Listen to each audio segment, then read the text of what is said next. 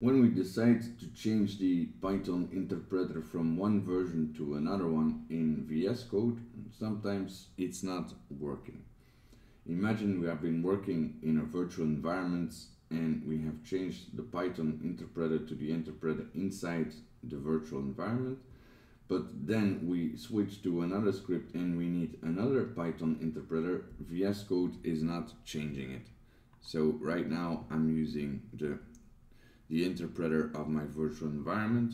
If I want to change it to a regular one, to one which is located in update local programs Python X, it's not going to change. It stays here. And the solution to this problem is the workspace. So I have encountered this problem multiple times in the past, and the solutions we find online is to either restart VS Code or to delete all extensions and reinstall all the extensions. But the problem has nothing to do with restarting VS Code or maliciously installed extensions. When we're working in a workspace and we change the Python interpreter will be changed for the entire workspace. So for all the folders inside this workspace. So whenever we consider to change it to another Python version, it won't change and it will keep its workspace settings. Even if we're going here to view and we select interpreter and we select another one, it's not changing. The solution is simple.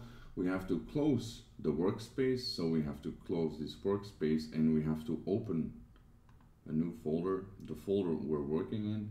So projects and the game I'm working on, and we don't have to save the workspace.